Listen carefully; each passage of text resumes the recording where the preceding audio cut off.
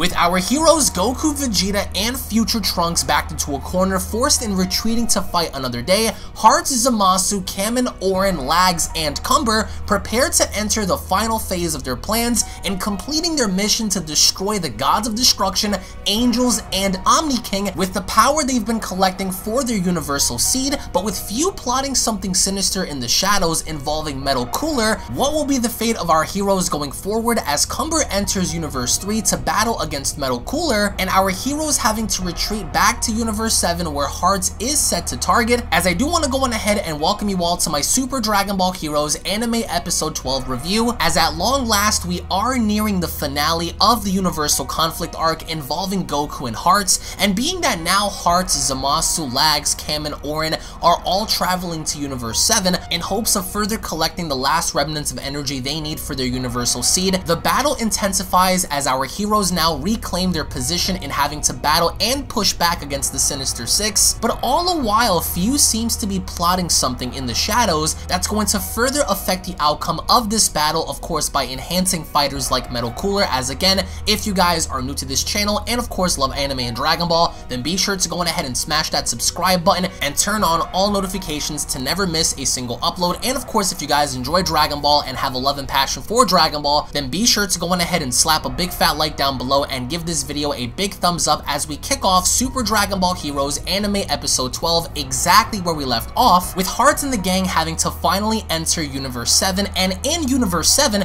we not only have Goku, Vegeta, and Trunks waiting for Hearts, but also Piccolo and Android 17. So finally, they are giving other characters some spotlight and allowing them to feel relevant in Super Dragon Ball Heroes, even though one must ask the question as to what can Piccolo really do in all of this. At least we get to see Android 17 among the pack actually working with them. So in the beginning, we see how Kamen and Orin directly target Super Saiyan Vegeta, which again, I think makes sense considering the fact that in the previous episodes, Kamen and Orin pursued Vegeta for the most part and even going as far as to fuse to fight against him. So it was really cool to see them tag team Vegeta, but as soon as Orin was about to blast Vegeta, Android 17 steps in creating a barrier to shield Vegeta, which I thought was really cool. Then we had the typical battle involving future Trunks and Merge Zamasu post PTSD. I love the fact that they're actually pairing these two together because it makes sense. And as Vegeta is overseeing this, Piccolo steps in,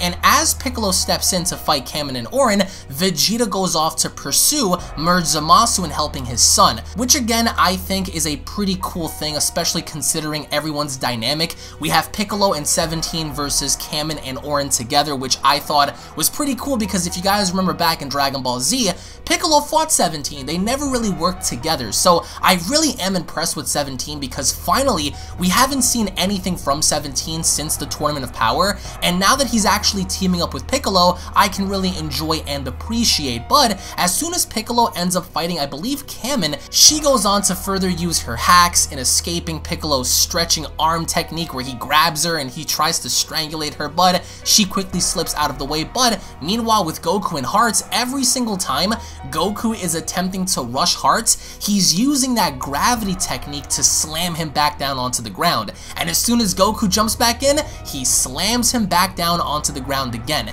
And Fu is just sitting there in his laboratory observing everything, and then we get to notice Metal Cooler versus Lags in Universe 3, which is a bit weird considering the fact that Metal Cooler now has been enhanced so much that he's bodying Lags, and Lags is the same individual that went as far as to beat the crap out of Goku. Then, out of nowhere, Cumber shows up, and then we have the first battle of Super Saiyan 3 Cumber, or Super Saiyan, depending on how you want to look at it, versus Cooler in his base. And the reason why I say base is because, yes, he does have a golden form. So seeing how much Fu was able to enhance Metal Cooler to where he's relative to Cumber is scary. And when having to observe a bit closely, it was Super Saiyan 3 Cumber, and he's punching Metal Cooler but to no avail. So even while Cumber Super Saiyan 3 is punching Cooler in the face, he's really not taking any damage. Instead, he's just looking at Cumber as if he's crazy. So it's mind-boggling to me, and I strongly disagree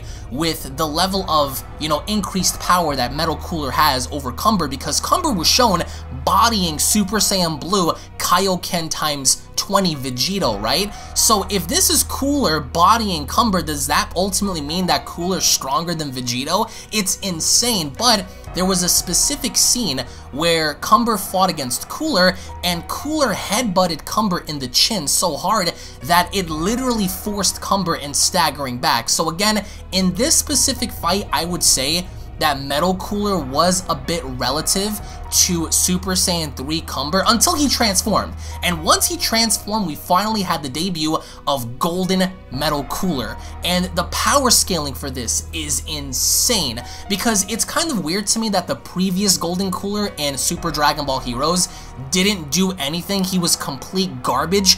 But Metal Cooler, Golden Metal Cooler, actually was more in tune, more involved in this specific fight, which I really did appreciate. But as soon as he went golden, he literally bodied Cumber. Of course, not to the point where Cumber wasn't able to fight back, but seeing the way Golden Cooler was able to push back Super Saiyan 3 Cumber, I don't know if I really stand with that, because after everything we've seen Cumber do, for Metal Cooler just to simply step in there and just toy around with Cumber so much to where Cumber wasn't even able to touch him, and when he did, we saw how Cumber was getting bodied. So I'm not too sure how I feel about this, because I really do enjoy Cumber, because by the end of their fight, in some weird fashion, Golden Cooler was able to blast Cumber down. Now keep in mind, this is all because of Few.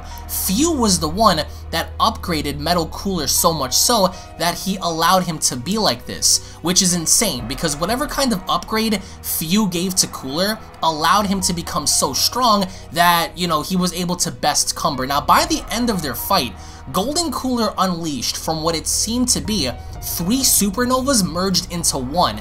And as soon as this thing hit Cumber, Cumber literally took it, he tanked it. But the problem was, as soon as he stood back up, he basically dropped down onto the ground and reverted back to his base form. So that, I think, was pretty stupid. I don't agree with the concept of Metal Cooler being this strong, but it is what it is. It's non-canon material, so when we go back to Universe 7, the battle wages on. We see how Piccolo and 17 are working together, everyone's fighting alongside each other, and then finally, towards like the end of the episode, we finally get to see how Kamen and Orin once again merge together, as poor Goku's being held down by the gravity of hearts, which is insane, because in Universe 3, we notice how Metal Cooler bodies Lags and Cumber, but in Universe 7, Cumber and his team sorta seem like they're winning. But then, as soon as Hearts gets the notification that the Universal Seed is complete, he takes off his coat, he takes off those stupid goggles, and he begins to power up. Now, again, he has like that ultimate Gohan hairstyle. I've covered it on my channel before, the exclusive cards for Golden Metal Cooler, and I guess you could say Hearts' final form. So as Hearts transforms, he touches the Universal Seed, and he promises, as he vows to destroy the gods, the Kaioshin, the angels, the Omni King, and as Goku stands back up, only in Super Saiyan mode, he stares back up at Hearts as the episode comes to a close. Now, a few things I do want to mention here is the fact that, number one, I do not agree with Metal Cooler being as strong as he is. Is it cool to see him have a golden form? Of course it is.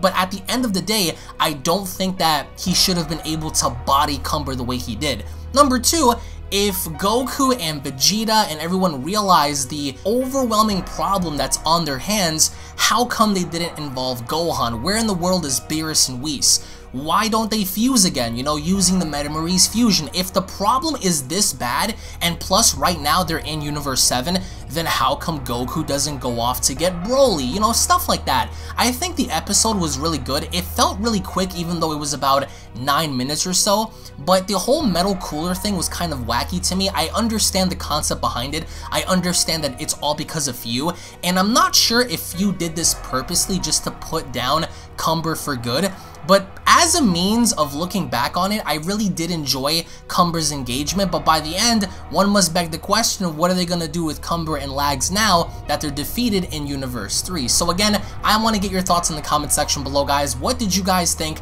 of Golden Metal Cooler? What did you guys think of his fight with Cumber? What are your thoughts on Hearts now having to be completed, having to have all the energy he needs for the seed Let me know your thoughts down below, guys. Thank you all so much for watching. Once more, if you guys are new to this channel, don't forget to go on ahead and smash that subscribe button and turn on all notifications by clicking on the bell icon. If you guys love Dragon Ball, give this video a big fat like by slapping a big fat like down below. Tune back in for more, and I'll be seeing you all down in the comment section below. Have a great day, guys. Peace! This is the Galactic Emperor of the Universe, and of course I'm here to tell you to subscribe to UnrealEntGaming. Also follow UnrealEntGaming on these social media platforms to stay connected at all times. And if you don't, then very soon you will all be dead! Oh, did someone say UnrealEntGaming? Oh my god. The fuck's up, on? Put on some clothes! Well, why don't you put on any clothes? What? I don't need clothes. Jesus Christ, that's huge! What, Broly? Frieza. Uh-oh. Prepare to die!